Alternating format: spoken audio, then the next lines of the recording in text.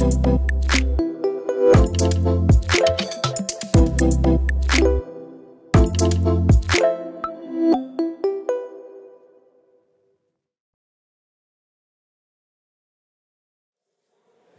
you.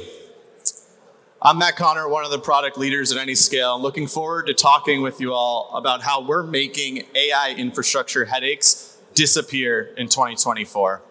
Now, before I launch in on how we're doing that, I'd like to talk about the types of applications we're seeing developers building, the sort of challenges they're running into, and what's causing those headaches. So let's start with a real-world AI challenge, creating a patient assistant to help diabetics better manage their health condition. Now, managing diabetes is incredibly challenging. There's tens of millions of patients out there that struggle to keep their blood glucose in a narrow, acceptable range. This is made incredibly hard by the number of different factors that impact their glucose, like the food they eat, the dose they took, the type of medication they took. Just getting that right is hard, but knowing what happened previously that can help them iterate and improve their care is really hard. After all, how many of us know exactly what they ate 2 weeks ago and know how to modify and get better going forward? Now, tech promises huge advancements to help diabetics better manage their condition. There's new monitors that track glucose in near real time.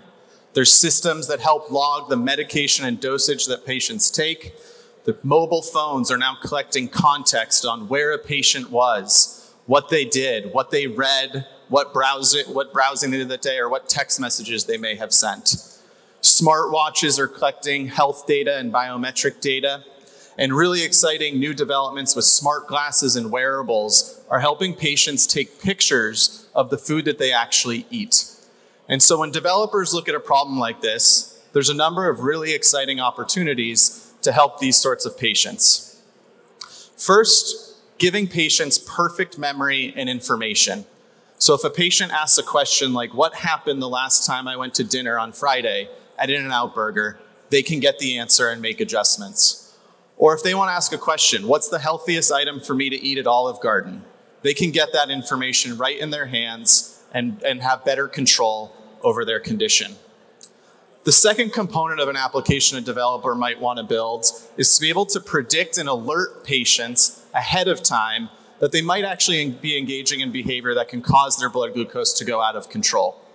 And finally, the third component of an application like this would be to actually provide recommendations, personalized medical recommendations for these patients to do a better job managing their condition, or tailored messaging to help them do a better job. Now, this is really exciting and very, very promising.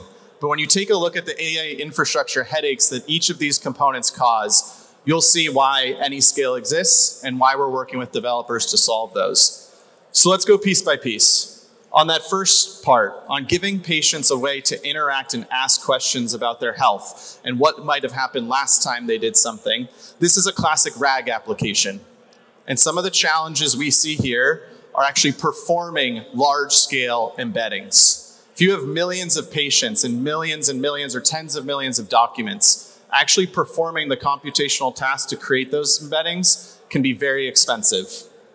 Evaluating the application that you built can be very hard.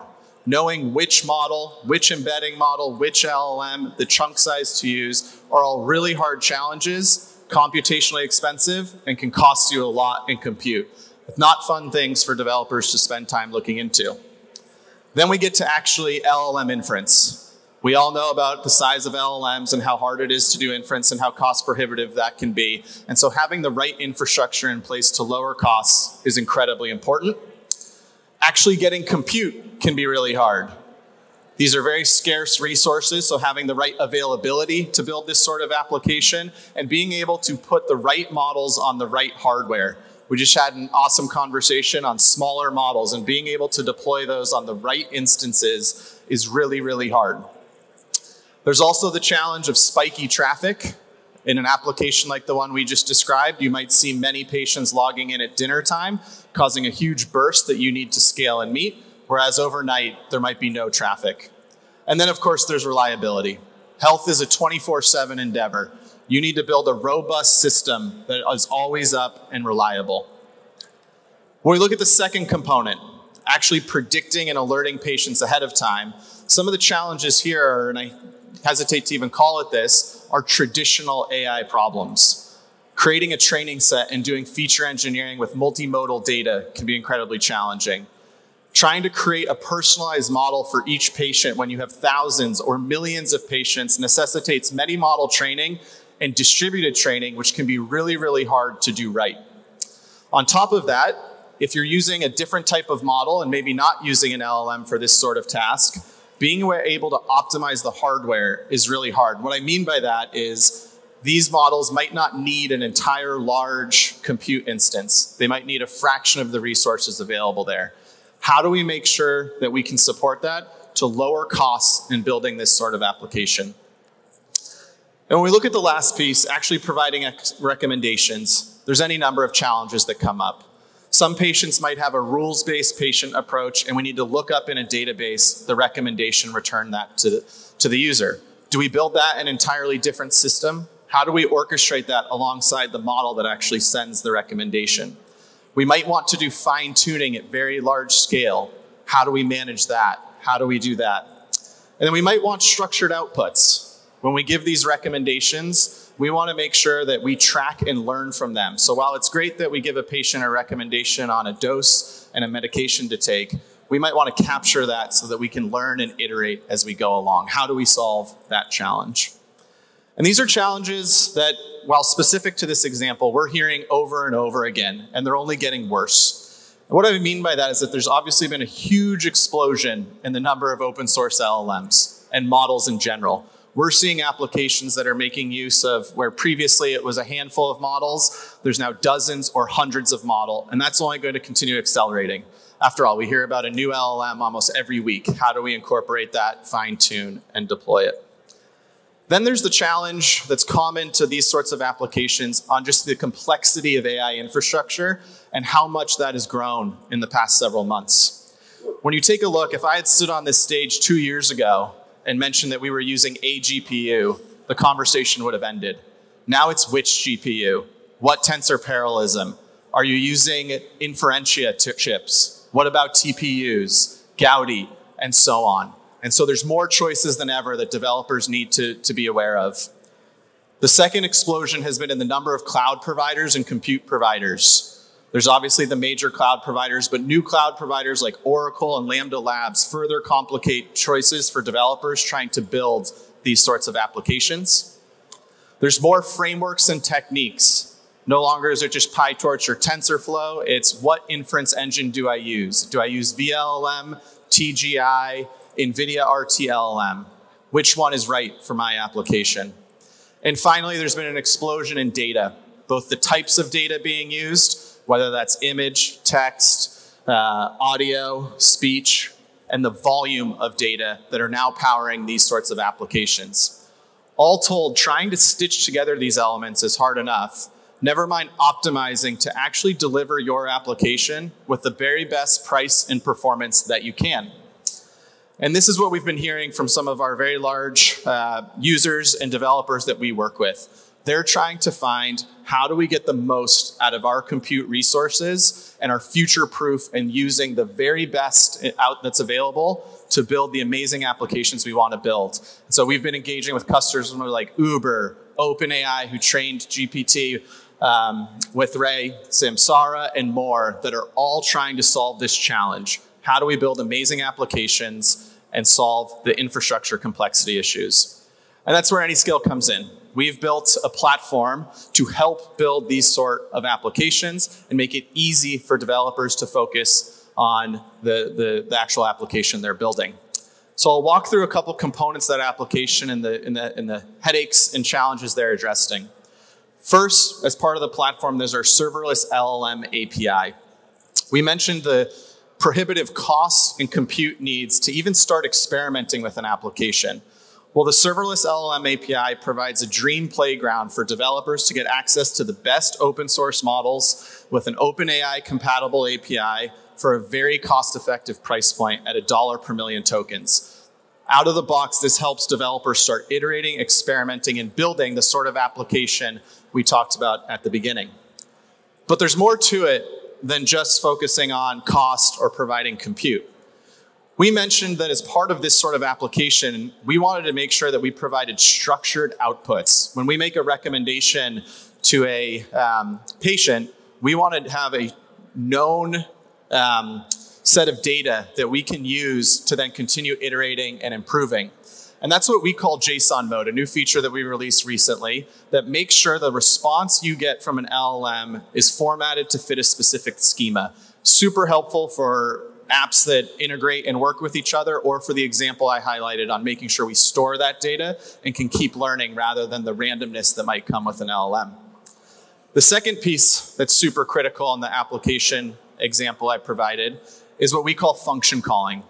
If I ask a question like, what's the healthiest food to eat at Olive Garden, unless Llama 2 and GPT-4 were trained with that sort of information, it might not be able to answer.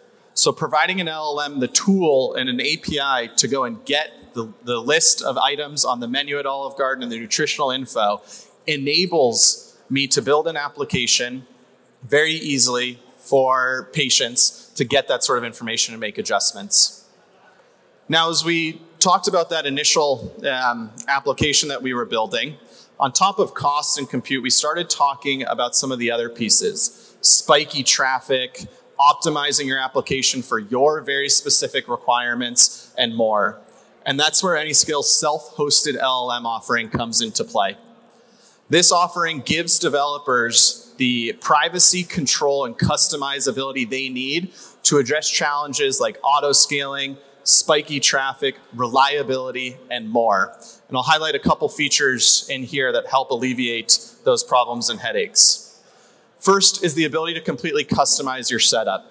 That means being able to deploy any model and any LLM. And after all, if you're fine-tuning, you might have thousands of new models you need to be able to deploy. There might be a new LLM you want to deploy, and you can do that with the self-hosting option. Secondly is being able to configure choices like the underlying hardware that's being used, the tensor parallelism, or accelerator. Certain models may work best on certain hardware configurations. Having the control and customizability to do that can help reduce compute costs while still meeting your application requirements. The next piece we talked about was reliability. Healthcare is a 24/7 issue. We can't have a system that's not robust and reliable. So out of the box, when self-hosting LLMs with AnyScale, there's integrated real-time alerting, there's fault tolerance and the ability to withstand node failures, zero downtime upgrades to keep your production application running reliably. In chaos testing, we've seen greater than 99.9% reliability, which is obviously very important for these mission-critical applications. Talking about some of the challenges with scaling and spiky traffic. Out of the box, when self-hosting LLMs with AnyScale, you're able to deploy models on shared resources and actually independently scale models, including all the way down to zero. So if we have an application with millions of users, if certain models are very lightly used, we will scale down and save on compute costs. And as we scale up, there's quite a bit of work that we've done to scale up very quickly so that your underlying infrastructure meets exactly the traffic that your application is serving. This helps make sure you're not having unnecessary spend and make sure that there's no surprise bills or sticker shock. Continuing on the thread of auto-scaling and cost, out of the box, automatically searching across availability zones for capacity, including on-demand and spot nodes. This means as you're serving your application, AnyScale is automatically trying to find the best price performance to meet the requirements. Obviously, spot instances can offer market savings over on-demand instances, and AnyScale can seamlessly transition between spot and on-demand so that your application's running as cost-effectively as possible. Now, in an early example we gave, we obviously had a very generative AI-focused application, a RAG application, to let patients chat. But there were other more traditional AI machine learning concepts that could help that application. a classification model to predict if a patient's about to make a poor decision. And so as you go beyond LLMs, AnyScale provides a developer platform with tooling that they love to help solve any AI workload, whether doing data processing, machine learning trading, or serving any type of model. One of the key features there is what we call AnyScale workspaces. AnyScale workspaces enable developers to work in familiar tooling like Jupyter Lab or VS Code, build, observe the applications they're building, distributed debugging to make sure they work right, and a seamless path to production. So as you move along in this spectrum and the types of applications we're seeing, tooling to meet every step. Now all this is made possible by our foundation, which is built on Ray, the distributed open source framework that has become an AI standard. Part of the reason it's become that standard is its Python first approach, its simple, flexible, and extensible API, the scalability, and its native support for heterogeneous hardware, allowing you to make sure that you're right-sizing your workloads on the right instances. Ray comes out of the box with a number of high-level libraries that make it very easy for developers to use and integrate seamlessly with the AI ecosystem. So whether you want to use TensorFlow, PyTorch, or name your framework, you are future-proofed and ready to go. To give you just a very quick example, it's as easy as adding a decorator to a function, and now things will be distributed. That same decorator, you can specify the GPU or accelerator to use, and now you're having complete control over your setup to optimize it for your workload. To give you a concrete example, let's take a look at a batch inference workload. So we talked early on about doing large-scale embeddings, and that's a type of batch inference use case.